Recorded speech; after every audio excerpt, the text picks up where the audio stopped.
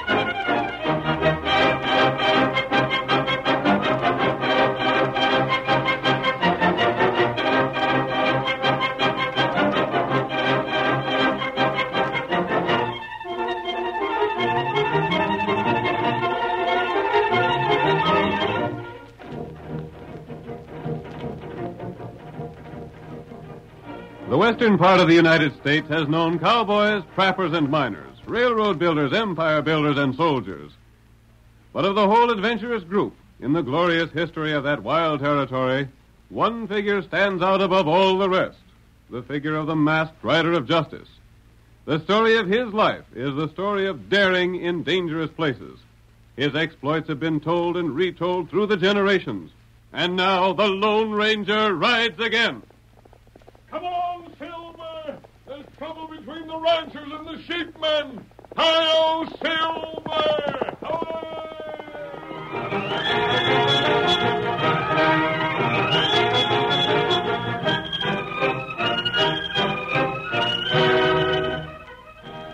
We heard the Lone Ranger call out that the old feud between the raisers of cattle and the raisers of sheep was causing trouble.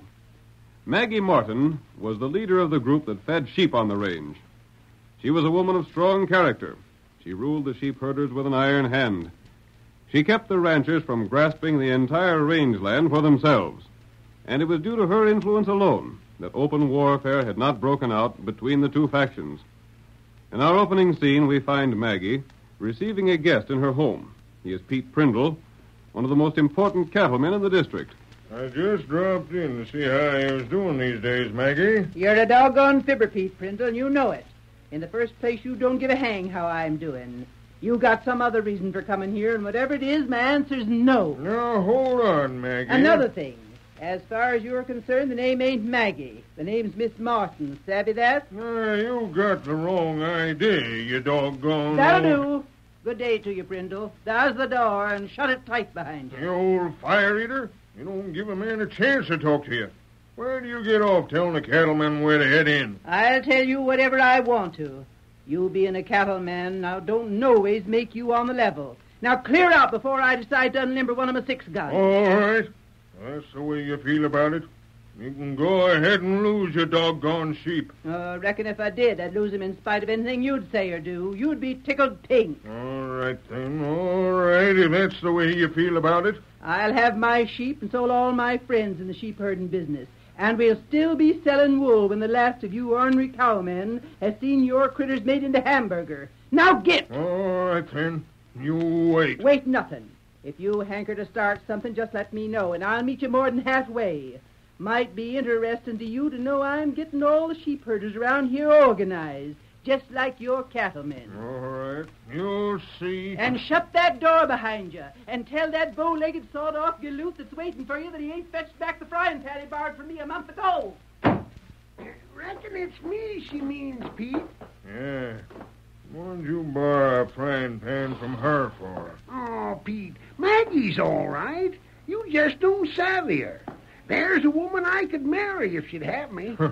Blamed old wildcat. Only reason I wanted to borrow a frying pan from Maggie was to get a chance to talk to her. You're a blame fool, Lem Frisbee. Maybe I am a blame fool, but I sure can find a woman that knows how to cook. And Maggie's it. She don't know you're alive. I know. It's downright discouraging. What's more, you send back her frying pan. I don't want you to have no more to do with her, savvy? Oh, now, Pete. I'm counting on you to help me drive her and all the other sheep herders out of this region. See she gets back her frying pan and don't have nothing more to do with her. All right, boss, if them's orders. Them's orders. Concerned sheep herders. Got so none of the cows will drink from the water holes around here. And by the time them sheep's done grazing, they ain't a square meal for a cow. Get up there, come on. Get up. Pete, Well, you said something about driving off the sheep herders. yeah, I got a scheme in mind. Take organization and cash. What's your scheme? Ain't no use telling it yet. I got to get all the cowmen together and have a meeting. Then I'll tell them what my scheme is and how we'll work it. Well, if it takes cash, there ain't much chance putting it over.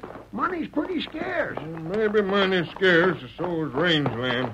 Won't be no rangeland for cattle of them sheep's around here much longer. I suppose so, but I...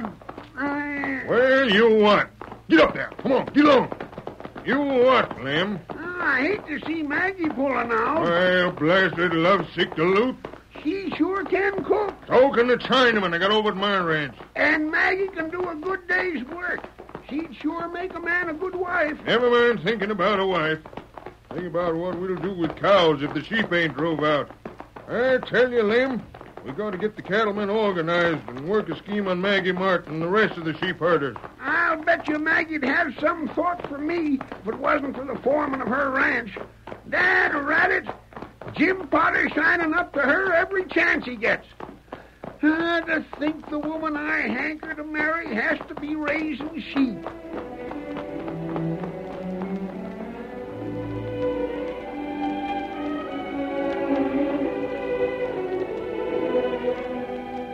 It was evening of the same day when Jim Potter, the foreman of Maggie's sheep ranch, entered the house. He drew up his chair before a table filled with good food. Darn nice of you to invite me into the house for meals, Maggie. Shucks. There's satisfaction in cooking up a meal for a good eater. Help yourself to the victuals and get some gravy on 'em, then fall to. I'll talk while you eat. You seen Pete Prindle leaving here this afternoon, didn't you? Yeah, I seen him. What do you want? He didn't get to say. I run him out before he could get to talking. I can't be spoiling the disposition of the sheep by letting ornery cowmen around here. Maggie, them cattlemen are scheming something. We gotta watch 'em close. Ain't nothing they can do. We're here, and we're going to stay here. If the cowmen don't like it, let 'em hunt new grazing. They resent us being here something awful. What about it? We got our sheepmen organized. They'll all stick together. Yeah, But what? well, the cattlemen are scheming something new. They are. Sure. Fact is, I heard from one of the boys they're holding a meeting tonight Where? at Pete Prindle's house. What are they going to do there? Well, that's what I'm worried about. They'll be plotting against us, Maggie. Doggone it, they're going to be plotting against us for sure. They can plot against us all they want, but they can't drive us out in here. We got land right from the government, and we're going to stick. Now, don't you worry about it, Jim. Fill up your plate again and get yourself around some more of that fancy cooking. Well, that ain't hard to do. Jim, did you hear that? That hombre was right outside the window, heard everything we said.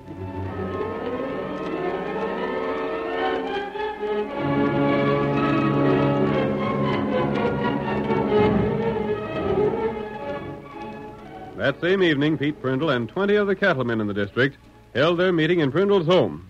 Again, the Lone Ranger, seated astride Silver outside an open window, could hear all that was being said. All right, gents. Quiet down now, will you? Quiet down, gents. Mr. Prindle has something important to say to you boys. Hush up, you hombres. Let's hear what Prindle has to say. Go ahead, Pete. Now, gents, here's the situation. If we aim to survive in this part of the country, we got to get rid of all the sheep. West Creek ain't fit for cattle as it is. Cows and sheep can't live together. That's all there is to it. It's a case of get rid of the sheep or move away ourselves. What's your scheme, Pete? We don't want to shove off for new diggings. We ain't a-going to shove off. Now, my scheme will take a heap of money, but it's a sure one. What is it? Let's hear it. We'll buy up all the sheep. Buy 'em? How can we buy 'em? What can we do with them? What do we use for cash? That don't sound like good sense. I wouldn't own a sheep any sooner than I'd own a nest of rattlesnakes. Now, wait. Let me finish my scheme. I got it all mapped out. Them sheep herders figure on selling wool, don't they? Sure, but they... All right, boys. We buy up all that wool. Oh, what'll we do with the wool? Pete, I don't savvy that sort of scheme. We can't get the wool without taking the sheep. We won't be no better off than we are now. No, hold on. I got a friend in the East, and he can find out just what the price of wool is going to be. Whatever it is, we'll see to it that the sheepmen get word it's a whole lot less than that. You savvy? Then we deal with them. Lem Frisbee can get to talk to Maggie Martin and pass the word on to her. What word? What am I going to pass on to her? Now, look. Say, for example, wool's going to be 10 cents a pound this year. Yeah, 10 cents a pound. Then what? I'll find out that from my friend in the East before Maggie Martin does. When she hears what the price of wool's to be, she don't get the word straight. She'll hear it's maybe 6 cents a pound. Then what? Then, Lem, is when you call on her. We'll make a deal with her and all the other sheep herders to buy wool. All they got of it. It may be 8 cents a pound. All we'll have to pay is about half a cent a pound cash down, then we'll sell it again and make a profit. 2 cents a pound cash profit for all the wool in this part of the country? Ginger, that'll count up. Can't make money no easier. And then when Maggie Martin sees what we done, she won't never speak to me again. You keep her trap shut, Lem. Listen to what we're going to do. Never mind your romancing with Maggie Martin. I ain't through with my scheme yet. There better be more to it, Pete. It still don't drive the sheep out of here. No, of course it don't. But when the sheep herders find that we're buying their wool at 8 cents a pound, when they can sell it at a market price of 10, what do you suppose they'll do? I don't know. What will they do? They'll be doggone glad if we'll let them out of the deal so they can get the higher price, won't they? Sure. All right, then. We'll let them sell the wool for the market price if they agree to pull stakes and hunt for new fields for grazing.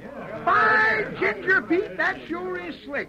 For the extra 2 cents they make, they'll move to new fields and be doggone glad to do it. And maybe Maggie Martin won't even know there was a scheme afoot.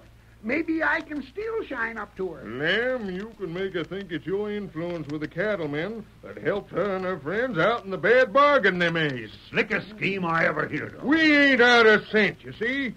We get back what we pay for the options. We get rid of the sheep herders. We keep the country for ourselves. Now, if any of you gents ain't for the scheme, say so now. If you are, just let me know how much cash you can raise. We got to get ready to buy them options. We've tried everything else to get rid of them sheep, but nothing's ever drove them off. Cash will do it. Your scheme can't fail. And if I do say so myself, it's the best darn scheme I ever had.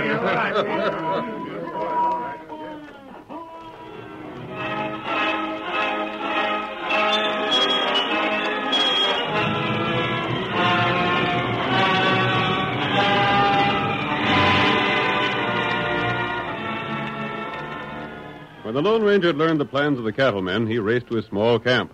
There he met Tonto, who had gathered information about the sheep herders. The faithful Indian repeated what he had discovered. It's as I thought, Tonto. Those people are deserving of our help. Them plenty brave.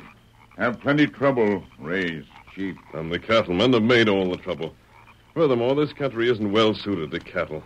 If the cattlemen move on now, it'll be the best thing for them in the end. That's right. South of here, everything is suited to the raising of cattle.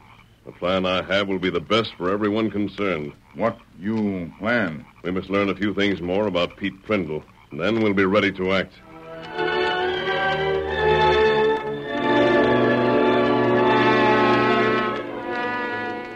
The curtain falls on the first act of tonight's Lone Ranger drama. Before the next exciting scenes, please permit us to pause for just a few moments.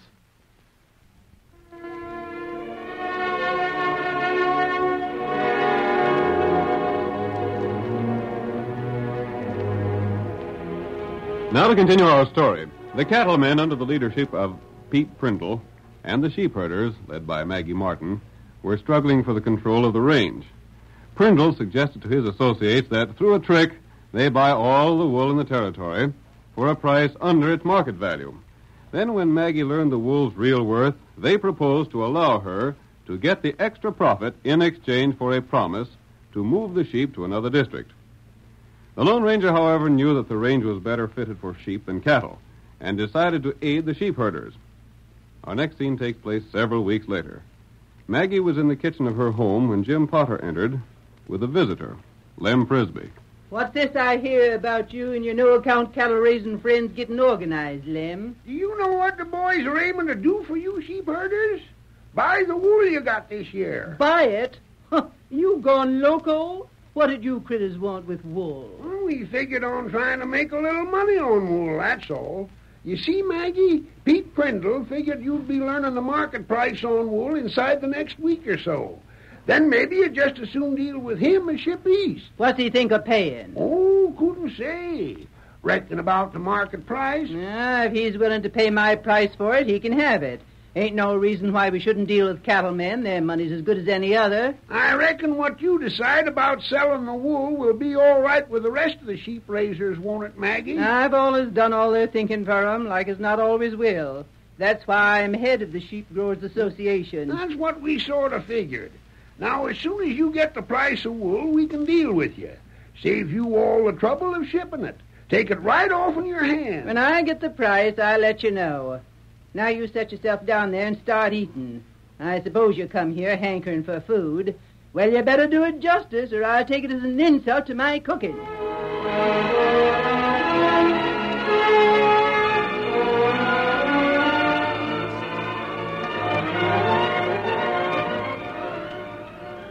After enjoying a meal with Maggie, Lem returned to Prindle's ranch and made his report. So you see, Pete, she was perfectly willing to deal with us. I thought she would be. As long as we pay her price. She'll think we'll be paying a plenty high price for it. I got word from my friend in the East. Come by Pony Express. Well, how'll Maggie get her information, Pete? Here's the way it's arranged. Next week sometime, the Pony Express will bring me the price on wool. At the same time, it'll bring a price to Maggie. But the price she'll get won't be the real price. The real price will go out by stage. Same way it's always done. But the stage will be a couple of weeks longer in getting here. She'll be at least another 2 weeks getting her real information. Yeah, the right information. She'll get some information before that on the Pony Express, you savvy? Yeah, I reckon so. It's easy to savvy, Lem. Maggie'll get a message telling her the price on wool's 6 cents a pound this year. My friend in the East said it'd be at least 10 cents a pound with things as they are. It might go as high as 20 cents a pound. 20 cents a pound? Yeah. We can make ourselves a fortune before we're done. Might be better to keep the wool and take a profit instead of getting the sheep herders to move. You say Maggie'll think the market price is 6 cents? Yeah. And I'll make her an offer. It'll be enough below the real market price so we can make a profit. She'll be blame glad to get out of the option she's given us. I've got enough cash from the boys to pay for the options. I've got the message I want sent to Maggie all fixed up, and it's already on its way to my friend in the East. You'll send it to her by the Pony Rider. The same time he sends me the real price. Doggone good thing there's such a thing as a Pony Express. Yeah, we couldn't put the deal across otherwise. We've got to have some way of getting the price before Maggie gets it by the stage. But everything's working out just slick.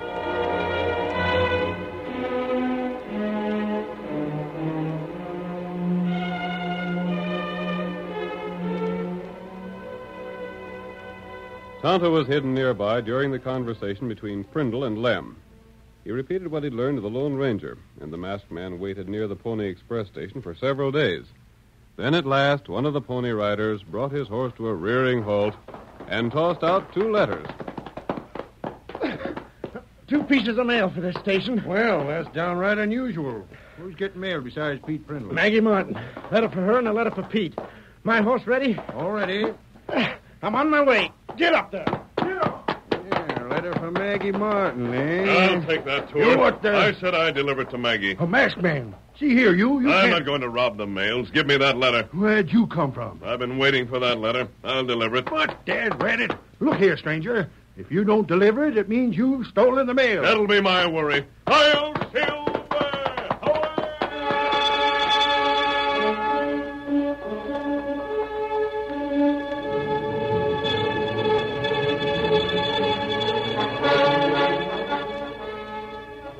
The Lone Ranger, mounted on Silver, thundered away from the station. Halfway to Maggie's home, he met Tonto and gave the faithful Indian a letter he had already prepared to substitute for the one brought by Pony Express. Take this letter, Tonto, and deliver it as soon as possible. Tonto do. I have another letter here. I'll take this one to Pete Prindle. That letter you write? Yes. Maggie won't notice the postmark on her letter, but Prindle will notice it on his. He'll see that there's been a substitution unless I handle it just right. What you do? I'll let him open his letter, and before he has a chance to read it, I'll try to act. Get that delivered to Maggie, Tonto, and we'll meet later in camp. Get him up, white feller!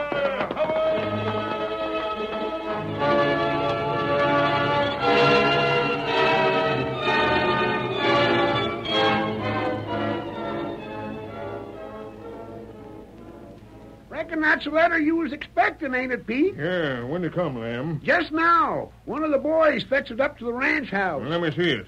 I'm anxious to find out just what the price on wool is going to be. Yeah, me too. I reckon Maggie got a letter in the same mail. She won't ever suspect it ain't the true price on wool that she got. Well, let me see. What does this say? Raise your hands. Leaping catfish. What's this mean? I said raise your hands. I'm here to look for something. Look here, mister. He's masked, Pete. He's likely an outlaw. You better do what he says. I'm looking for a letter with money in it. Perhaps this is it. You're wrong there, mister. Looks like you got the wrong tip there. There ain't no money in that. I'll see. You don't expect to get away with robbery in broad daylight like this, do you, mister? Yes, I do. This isn't what I want. I told you it wasn't. The price on wool. You're welcome to that. Stand right where you are now. I'm leaving. I must have the wrong ranch house. I reckon you have, mister. Gosh, he come in fast and went out faster. Let me see that letter before something else happens.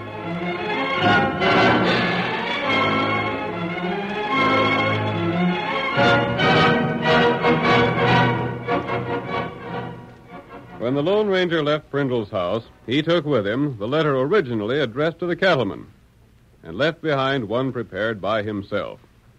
Prindle read what he believed to be his friend's quotation on the price of wool, then went with Lem to call on Maggie. Maggie, surrounded by a group of her friends, came right to the point of the meeting. Well, name your top price. Well, now, Maggie, I don't know so much about the price on wool. The heck you don't. You know as much about the price as I do. Name your figure. I'll take it or leave it. Well, I might go as high as 10 cents a pound, speaking for all the cattlemen. 10 cents my eye. The price is 18 cents a pound. Take it or leave it. We can't go that high, Maggie. All right, then leave it. We'll sell in the east. Pete, you know what that mess is. Shut up. What's agreed here stands, and no backing down. You savvy that? I might go 14 cents. You heard my price, 18. Well, how's to split the price? 18 is the price, Prindle. No splitting difference or nothing else. I'll go 16 cents a pound and not a penny higher. What do you say, gents? Do you want to take 16? It's a go, then. 16 cents stands. Drop the option and pay over your money. 16 it is. Here's $1,000 cash money to bind the deal. Now, you agree to sell us every pound of wool that comes off in your critters. That's what we do. By darn, she's a good woman to deal with. She don't hedge or beat around the bush none. You won't back down on the deal, will you, Maggie? You heard what the deal was. I don't back down no more than you do. Well, here's the money, and all these gents is witnesses. And now then, Maggie, here's the bad news for you. What do you mean, bad news? You sold your wool at 16 cents a pound, and it's selling at 20 cents a pound on the market. 20 cents a pound? Why, you're plumb loco. I got a letter today saying the market price was 15 cents a pound. Yeah, you got a letter, but it ain't the right letter. The real price is 20 cents a pound. And you gotta stand by your deal. You got a lot of witnesses here. If you back down, you know what it'll mean. You ornery coyote. That letter you got wasn't genuine at all. It told me the price was 15. Yeah, but the real price is 20. Now then, if you and your friends want to get out of the bargain and make the extra 4 cents a pound by selling in the East, we cattlemen will let you do it if you promise to move out in this part of the country. Just one moment. Leaping snakes, Pete. There's that masked man. Where'd you come from? Just one moment. I have the letter here that came to you, Prindle. I took it when I called at your home and substituted the letter you have. I didn't give you a chance to see the real market price on wool. What's this mean? Who is this masked man? What's this talk about the real market price? This letter is the one the Pony Rider brought from the East. The price on wool is 12 cents a pound. But my letter says... Prindle, you know there were false letters sent, and you know that I changed them. Maggie told you her letter said the price would be 15 cents a pound. And you know very well the price that was sent to her was 6 cents a pound. Great Scott, that's right. Maggie, let me see your letter. Oh, here it is. Here it is, right here. The letters were switched around. You figured on swindling her. You thought the price would be 20, so you paid 16. And the real price is 12. 12 cents a pound. 12. Leaping crowbait, and you bought for 16. Wow. Maggie put over a deal on the cattleman. We can't pay no such price like that. We ain't got the cash. You'll pay it, you four-flushing, underhanded swindler, or you'll forfeit your $1,000 option money. And, Prindle, you'll have a hard time explaining to the men what you're going to do to repay the money they've entrusted to you. I can't explain it. We can't lose that $1,000. It's all the cash the cattlemen have got. And you can't afford to buy the wool and lose 4 cents on every pound you handle. I do think, however, that Maggie and the sheep herders would release you from the bargain and return the option money if you agree to leave this country to the sheep. Leave it? Full stake? Head south. Head for cattle country. I hate to leave Maggie. You leave? Why, you have find. You ain't no cowman nohow. You better stay and go into sheep raising. What about it, Prindle? Do you persuade the cattlemen to leave, or will you stay here and go broke? I might have got the best of Maggie Martin.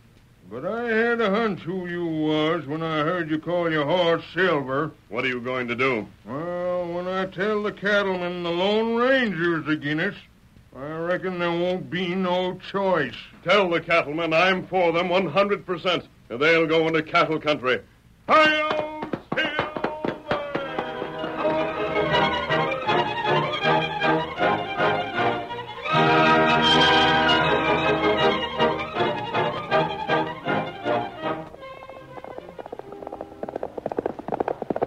Come on there, Silver, old boy.